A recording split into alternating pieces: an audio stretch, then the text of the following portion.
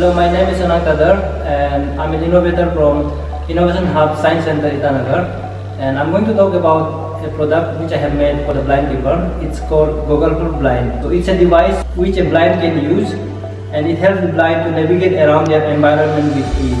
A few years back, I met a blind woman, and after talking with her, I got the understanding of all the difficulties they face in their real life. And walking back home, I thought of designing or making something for the blind people.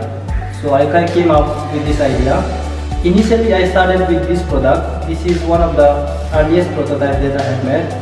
It's made from whatever metals I could harvest or salvage from the old electronic part.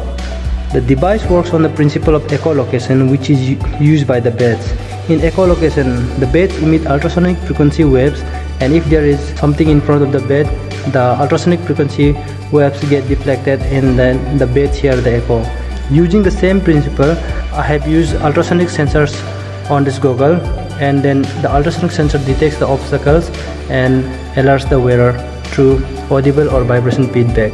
The journey of this goggle started from Innovation Hub Itanagar and into two of the most prestigious awards in India, Dr. APJ Abdul Kalam Ignite Award in 2017, and then National Grassroots Innovator Award by President of India in 2019.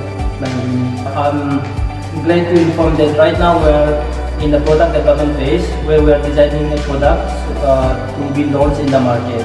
During this journey, National Innovation Foundation has been always with me and had a huge role in bringing this idea into a reality.